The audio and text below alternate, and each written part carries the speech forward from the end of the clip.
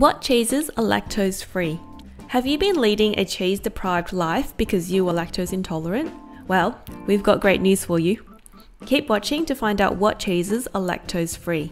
If you'd like to see more videos like this one, please subscribe to our channel and turn on the little bell for notifications. What is lactose? Before we start talking about what cheeses are lactose free, let's take a step back and talk about lactose. Simply put, lactose is a carbohydrate or sugar that occurs naturally in milk. And when I say milk, I mean milk of any animal source. Why does it matter whether a food product contains lactose or not? Actually, a small percentage of humans don't produce an enzyme called lactase. You might have guessed its role from its name. Indeed, lactase breaks down the lactose we consume into a form that our bodies can digest. Consequently, people who can't produce lactase are said to be lactose intolerant. The symptoms of this intolerance can include loose bowel motions, wind, and a general feeling of being bloated and uneasy. Ow! How much lactose is in milk? So, going back to our milks, cow's milk contains on average 4.8 grams per 100 grams of lactose, whereas sheep's milk is typically around 4.7 grams per 100 grams. Goat's milk, on the other hand, comes in at 4.2 grams per 100 grams. Statistically speaking, people who are lactose intolerant start to show symptoms of discomfort when they consume in excess of 12 grams of lactose. Therefore, a glass of milk, of any of the previous three sources, is often within the limits of what their body can handle. Which cheeses are actually lactose free?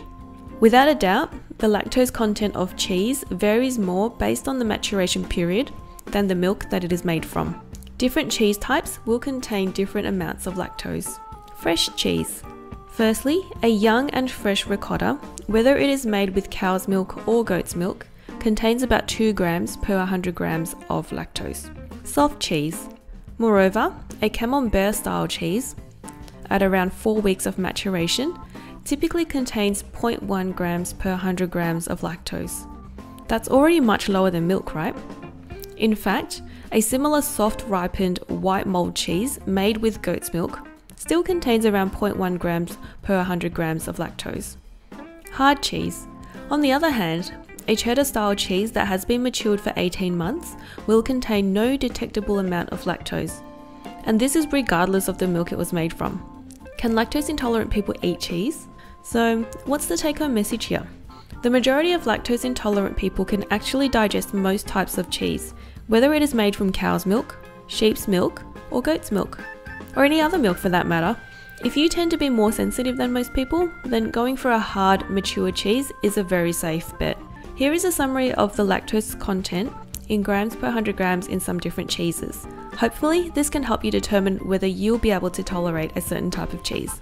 As you can see, there is no lactose detected in cheddar and Comté, both aged above 18 months.